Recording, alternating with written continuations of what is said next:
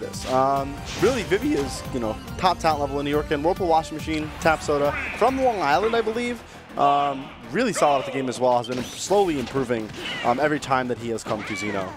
Yeah, and they're finding more ways to get to events, whether it be via carpools or just more access. They've been coming to a lot of fusions over in New Jersey as well, so just grinding against top talent across the board. And I mean, Vivi's of course no exception, but this oomph is really going to put Vivi in a bad spot. Taking the spell, but also taking a ton of damage because of it. Yeah, and responded in kind, though, already back at that 70% margin. However, as we all know, Yoshi's combo game, Yoshi's frame data can be oppressive to a character that is as slow as Hero is in frame data and in speed. Oh, shit. Oh, we live. And you heard the bounce effect, but you don't see the bounce. Just the egg got catching Vivi right before it, and there's the back air on shield. Just so good with those 3 hits, and all 3 of them so deadly. Yeah, and right now in a great position at the moment is Tap Soda. Looking really solid thus far in this game #1, and this is going to be damaged as well. Back at that great combo starter. However, that up air not confirming. Wow, just the call out on the egg like that dash forward. And again, it really shows that Vivi's very reliant on shield right now, and on shield and on parries in order to get past Tap Soda's defense. Finally choosing a roll, or you could also perform a spot dodge in order to get through those, and all the same, he's able to find that kill with an up tilt. Yeah, and really all the buffs on deck right now for Vivi. This is going to be some decent damage, 21%. That cycle did just run out right there, of course. Ooh, yes, Yoshi's incredible aerial drift going to be able to catch that run in. That down air covering so much space. But Xenozero back on deck, Vivi, such a huge component in this matchup in terms of winning the neutral. Yeah, Vivi's absolutely a buff style of hero, where they're not looking for projectiles as much. They're looking to spend it on things like bounce, psych up, oomph, and accelerado all over the place, just to continuously augment who you're playing against and how scared you have to be. But you always have to be scared of Yoshi when they're running up and shielding at you. The double jump armor fights through the kaboom. That is so unfortunate, but the second one takes the cake.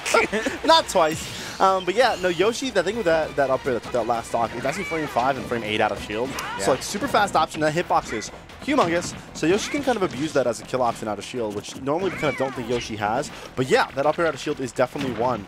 Ooh, egg roll, getting a little bit of percent. Normally better to get something than nothing with that.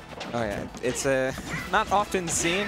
But there we see the whoosh out of shield. That frame 4 option out of shield, but the same thing happens for Tap Soda, who's looking for it all with that F smash, but just landing on the platform is Vivi. Yeah. And trying to contest Tap Soda in the air has been troublesome to say the least. That whole conversion came out of Yoshi pancaking under hero jab. Yeah. So like Yoshi has the pancakes. I know Pikachu obviously our well-known pancaker, but Yoshi getting under jab and getting a huge amount of percent out of a single combo. And that boom, that bounce is going to be really nice for Vivi in this situation, really allowing him to get around those eggs with a little bit of ease. So we're going to see if Vivi, with Psych Up on deck, is going to be able to take the stock away from Whirlpool WashingMachine in a quick fashion, because that's what's going to need to happen for him to win this set. Oh, choosing to go for Accelerado that time and breaking the double jump armor, going for it all, but Tap Soda only choosing to get a jab or a grab afterward. There's the thwack, really trying to expend it. Of course, any sort of whack or thwack connecting is going to be a weighted coin flip in Vivi's favor, but that kill confirm is a 100% guaranteed after the spiking fair. Clean conversion from Tap Soda. Yeah, and I believe that was on a spot dodge read. I just want to double check and see.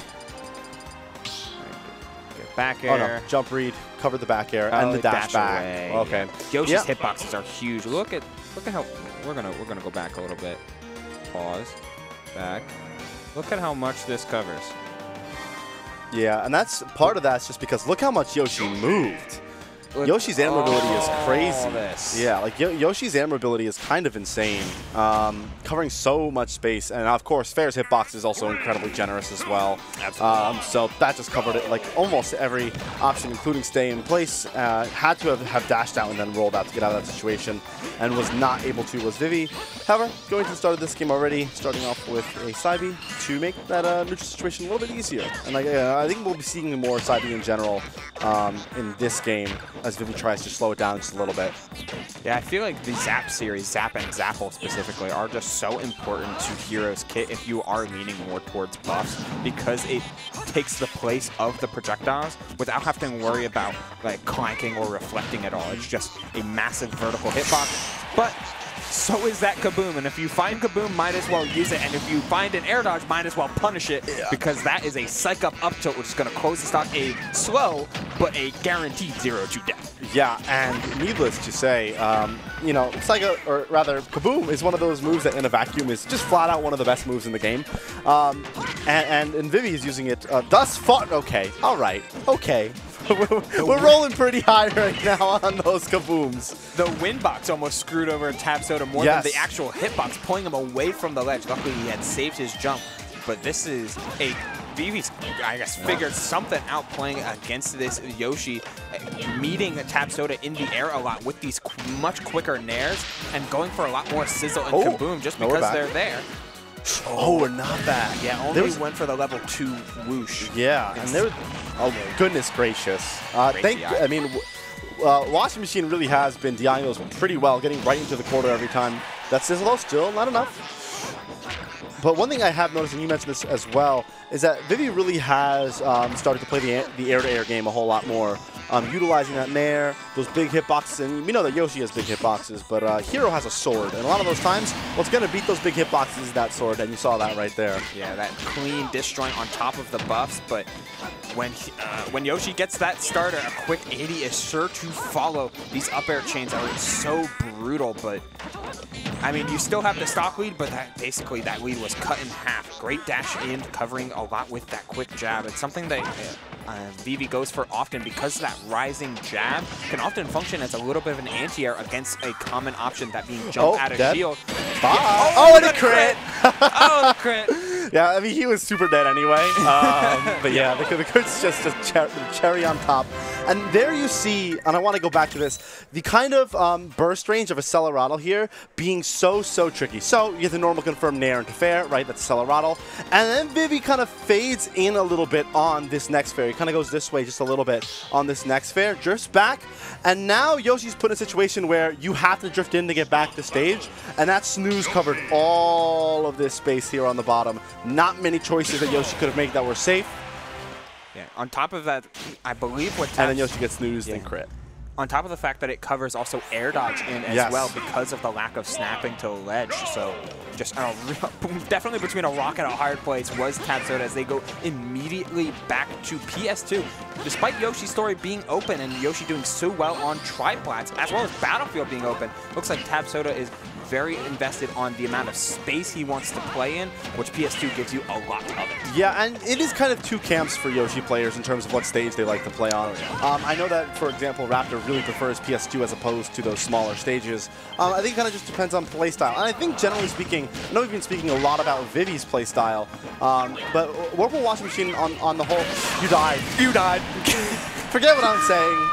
You whiffed your F-tilt attempting to punish me? Perish. Says, yeah, that move is kind of ludicrous in terms of how strong it is.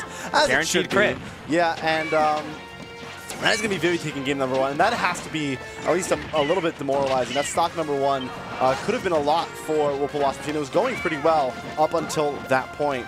And now Vivi is looking in an excellent position thus far. Back air break shields now, by the way. He has both Oomph and Psych Up online, but instead just falling for an air, trying to keep himself safe, because you still have so much coverage with this up tilt, and it really looks like Vivi has turned a corner when it comes to the Yoshi matchup right now. Ooh. But the egg almost finding the stock, and that was a dead Yoshi. That is a dead Yoshi, despite how light that Xenozero makes you. It also makes you blisteringly fast, able to get to the ground and find the stock. Yeah, this is looking a little bit rough. The mix? Okay.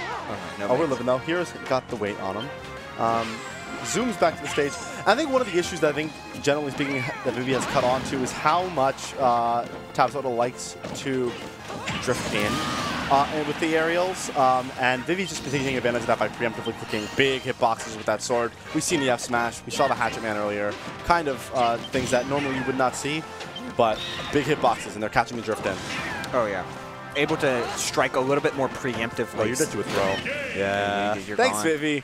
You see him walk forward. It's really funny to watch how players will change their stance once they realize, oh, I can get a kill throw here, because they just stay so much more grounded, literally walking forward into the shield, into the dash. Very clean stuff. And it's so scary because like you're up against Psych Up Hero, and like that character, if it hits you with anything past the 100% mark, there's a good chance you're just dying. It's like your natural instinct is to shield, and Vivi took full advantage of that. It's like, aha, you're going up. And hey, if you're jumping at a shield as well, that's free reign for Hero's massive up tilt with that same Psych Up boost. It's a ridiculous spot to be in, as Lila is the pick, and I don't hate it. So with Smashville banned, and that's exactly where the where it looks like Tab Soda wants to play at, Lila is an excellent substitute for Smashville, often playing very similar because of the evenly spaced platforms and the only 2 levels of gameplay. You're either pressuring high or pressuring low, and either way, it's 2 Tab Sodas at favor. But the same way, bounce is always going to be in Vivi's favor because you just don't have to worry about eggs. Yeah, and the platform layout clearly has been working out for Tab Soda, being able to kind of shark those platforms. Yoshi's short hop is pretty good for sharking those with the up air, and really it's been tough to get back, you know, kaboom, to get back down to the ground. However, though, it is currently Tab Soda's in the lead, and they are going to get a little bit of a combo right here. 22%. And those platforms though coming into bite. Tab Soda there at the end, giving Vivi an opportunity to attack that combo situation. And it is going to be Vivi who takes that stock and is now right back into this game. 40% now, and there's the Xenozero into the dashback zap as well, holding on for so much quick damage off of a very little commitment. Yeah, the same thing can be said. These huge up air combos are always going to be the difference maker for Tab Soda, able to find so much damage off a single interaction, yet Vivi has been clamping down on how many interactions Tab Soda has been winning. Yet this is a very even game right now. Ooh, kill that off stage. Okay, and then off the grapple out there might have been a misinput. However, that does let Vivi back to stage and get a heal and get that percent lead right back. Not that I think we're going to be seeing a timeout anytime soon. But that is going to be a huge punish on that up smash. A little bit clearly anxious to get the kill there was Tab Soda, and it is going to cost them their second stock and put Vivi in a great position. We've seen what Vivi has been able to do with the stock lead. Oh, yeah, and that was, I believe, the second time we've seen Vivi use down tilt, which is not a fairly frequently used move from Hero, but it's important in their kit because it is a quick, grounded poke that proved its effectiveness in those niche situations. Because while Tab Soda is spending a lot of time in the air, it's almost because he's being forced to. And that little bit of conditioning can help Vivi connect more and more up tilts and more psych up crit F smashes. Sure, why not? That was, I don't know if that one was a crit, but it was definitely, I don't know if I heard the sound. I thought I heard the sound. Maybe not. I honestly don't remember. But frankly, I think the crazy, like you could see Tab Soda just drifting in, and Vivi was just ready. What Vivi is really good at, and I've played Vivi a decent amount, is Vivi is so good at catching aggression and kind of like, this is my net, come fall into it, you're going to get hit by whatever is in the net. And Vivi's not afraid to just drift back at all and just kind of hit you. With that said, are we going to switch off, Devin, or are we going to stay on for right now? As Bars the Journey is missing. Bars the Journey, please report to production. If you have seen Bars, please tell him to... don't be fooled. Find Bars. Find Bars. Where's Bars? Free Bars.